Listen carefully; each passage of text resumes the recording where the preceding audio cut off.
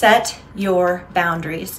Now keep in mind, I know every divorce or breakup can have different circumstances and different situations, especially when you have children. This can be really hard. But one thing that I learned in a couple of my divorces was I didn't set boundaries for myself. And I finally did on my last one. I learned what I could handle, what things I didn't need to necessarily handle, and how I was allowing people to kind of steamroll over me. And it was a huge lesson for me that I ended up eventually learning and eventually doing better with. But I will say, there were times during my divorces where I didn't set boundaries and I didn't stand up for myself, and it made it really difficult. And looking back on it, there are a lot of things I wish I would have done differently.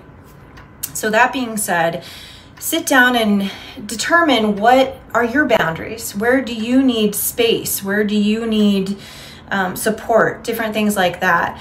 For me, setting boundaries was I had to do the best I could at having no contact unless it was extremely important, involved our divorce, and then in one case where it involved our children. So that is a whole different scenario. But being able to set those boundaries for yourself, even if sometimes it's hard and you can't maybe necessarily be perfect 100%, at least sit down and think about it. So many people go in through a divorce or breakup not setting expectations for what they need to heal and what their boundaries are. So I encourage you to sit down, make a list of what's important to you and where you can kind of regroup and retake your energy. Take your energy back in that process. It's super important, and so many people don't think about it. So set your boundaries.